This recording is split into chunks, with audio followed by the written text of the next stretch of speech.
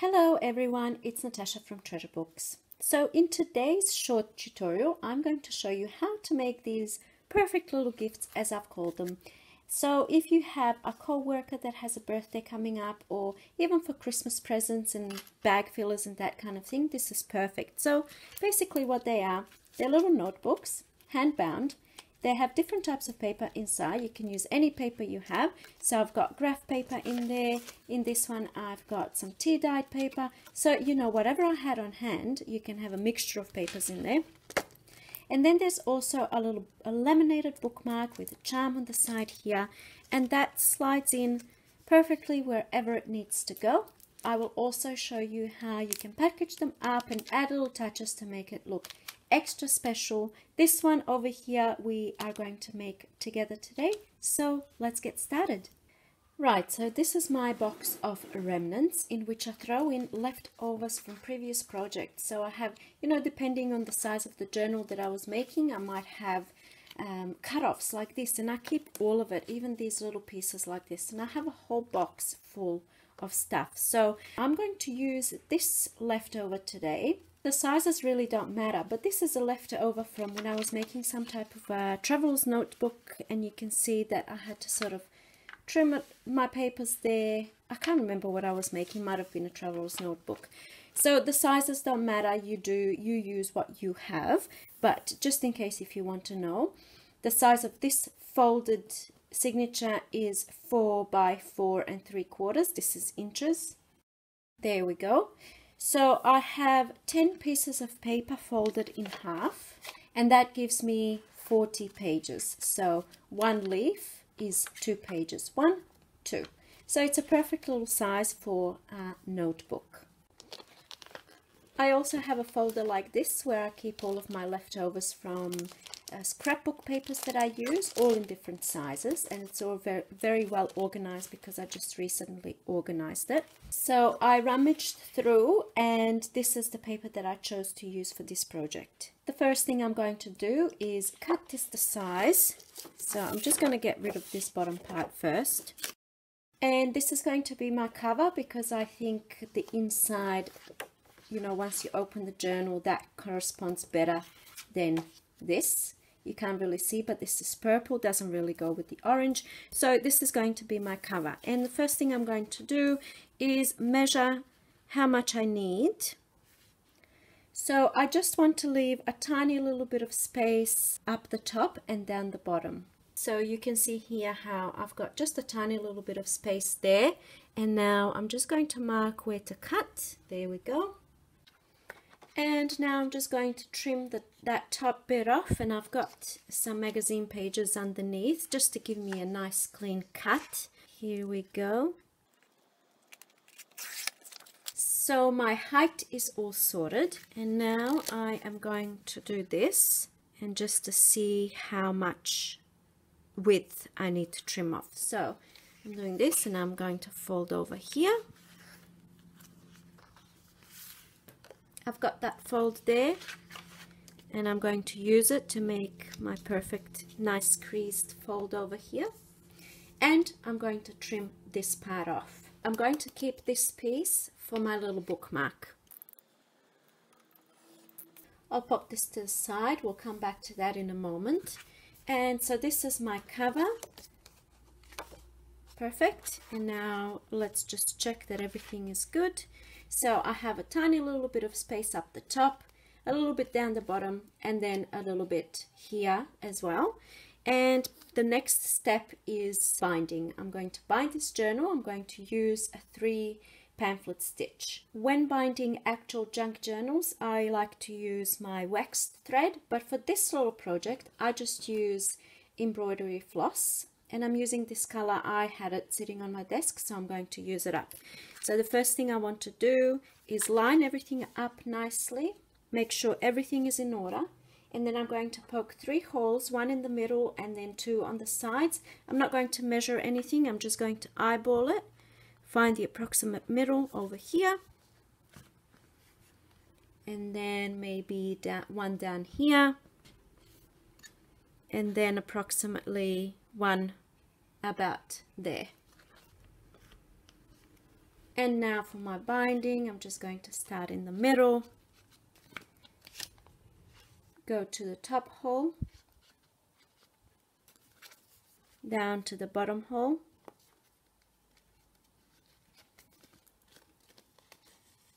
now I'm holding this tight over to this side, and I'm going to go back through the middle hole.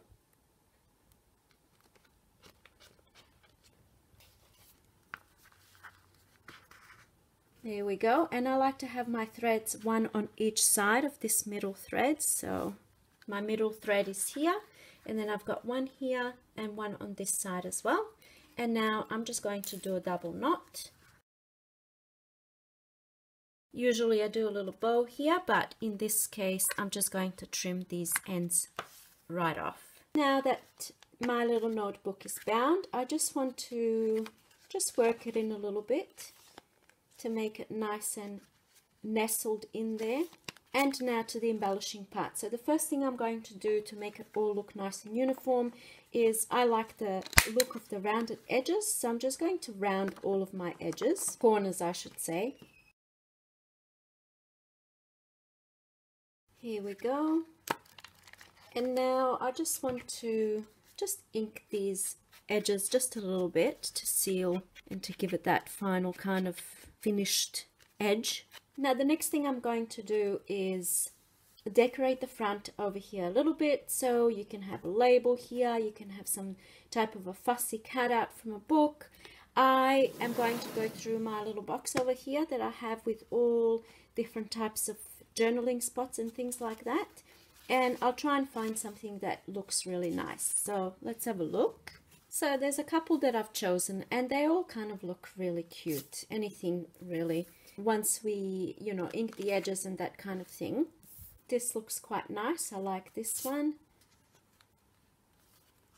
This one also looks okay. But I'm actually really liking this one because of the contrast between, you know, the black and the orange, and I think it really stands out. And, you know, if it's a gift and that sort of thing, I think it looks nice. I like it. I'm going to go with this one. So I'm just going to round these edges again just to make it all look nice and uniform.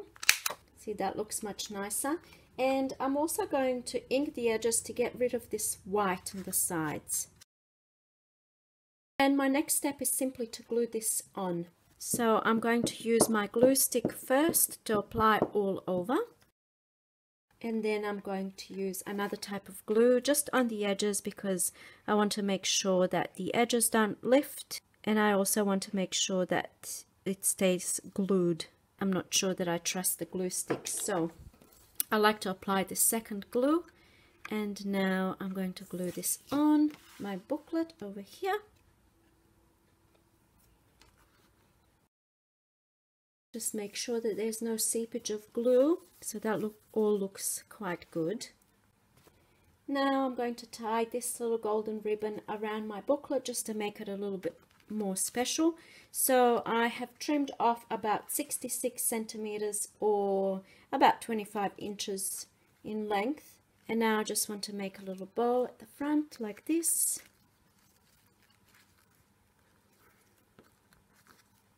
And it's always hard for me to make the perfect bow, so what I have been doing is I go like this and then over. Let's see.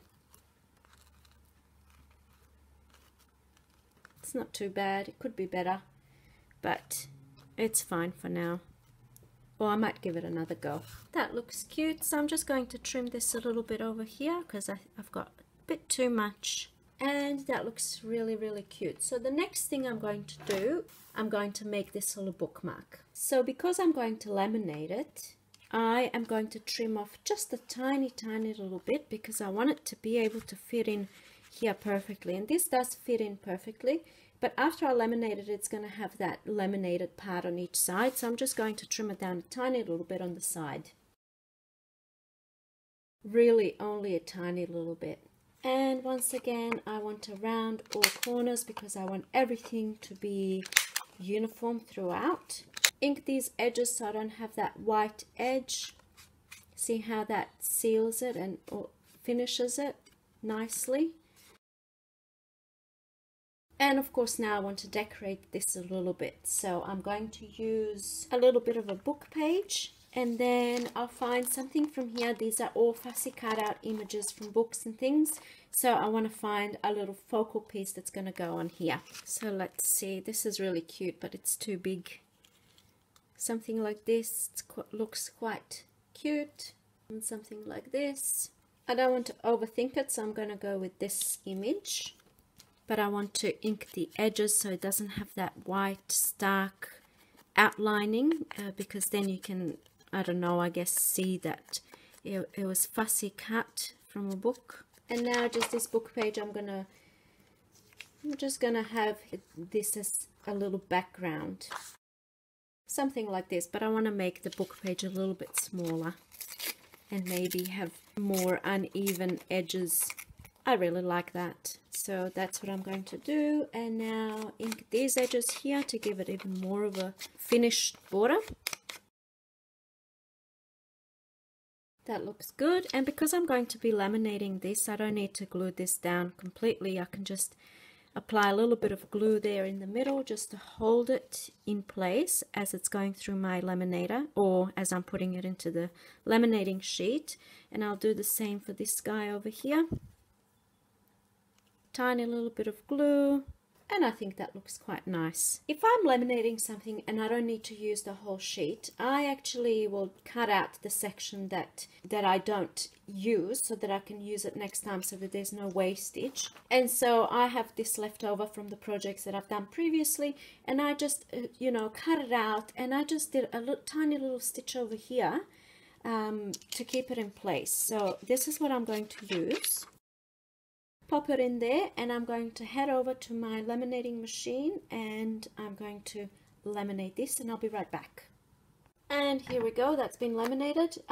You could laminate the cover as well. This was actually an afterthought. After I finished making these, I thought I should have a little laminated something in there.